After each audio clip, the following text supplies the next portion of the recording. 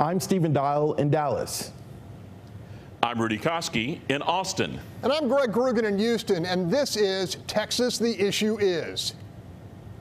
This week, we're focusing in on the race for Texas governor. I recently sat down with Democrat nominee for governor Beto O'Rourke. We talked about abortion rights, his take on if there can be bipartisanship when it comes to gun reforms, and the controversial border.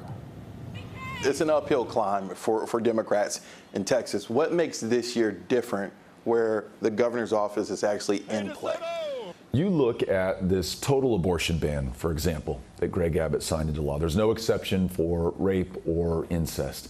You look at the power grid failure last year that killed more than 700 of our fellow Texans. These attacks on educators, how underpaid they are, but now having to worry that their governor's going to come after them for CRT, or the governor wants them to turn in the parents of transgender students. All that might tempt someone to despair or give up.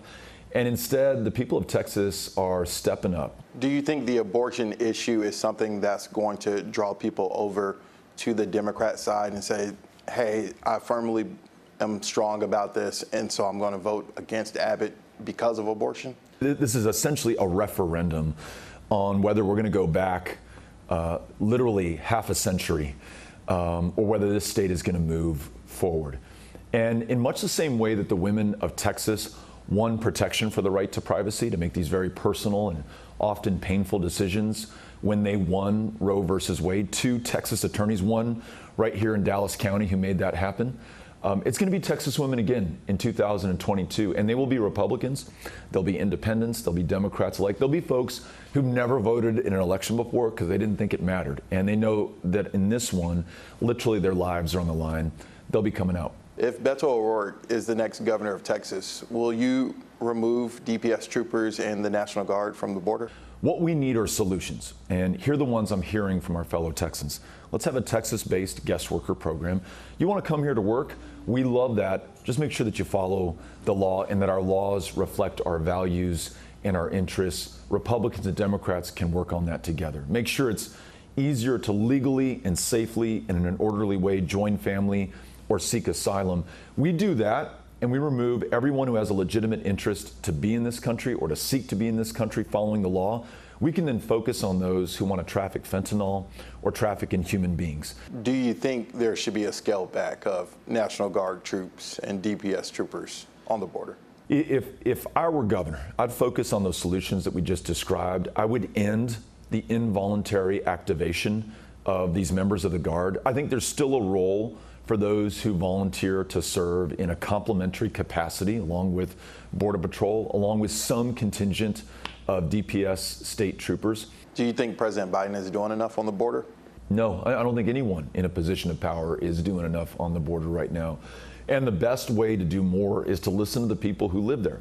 You said Governor Abbott failed Texans, Uvalde. How did he fail?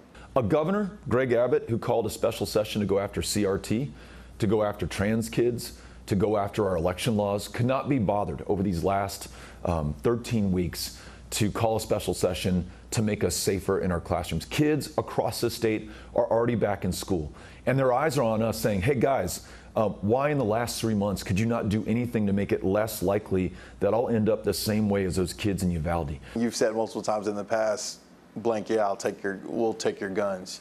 Do you think that's going to help bring someone over to your side? We can stand on principle. We can let the perfect become the enemy of the good, or we can get something done. Part of the reason that I traveled this entire state, it could be the 5th Ward in Houston, DeSoto in South Dallas County, Waxahachie in Ellis, is to listen to my fellow Texans, Republicans and Democrats, on where the common ground is, on protecting the Second Amendment and doing a better job of protecting the lives of our kids. Those 3 ideas of raising the minimum age of purchase for an AR-15, universal background check, a red flag law, that's progress. We can get that done. What are you listening to as you crisscross the state? What's on your playlist? It's eclectic. There's a lot of Willie Nelson. There's some Public Enemy. There's some Beyonce. There's some Leon Bridges.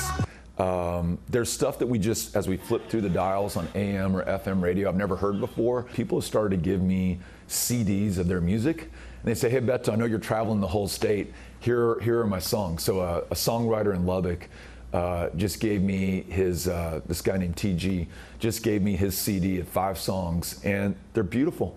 They're amazing. So we have so much to celebrate and be proud of in this state. A lot of ground covered in that interview. Rudy, what one word would you use to describe that interview? Stephen, my one word would be doubling down. Somewhat of a hyphenated, but he did double down on some really hot topics there. I'll give you a pass. That was 2 words. And Greg, what would be your one word? I'd say earnest.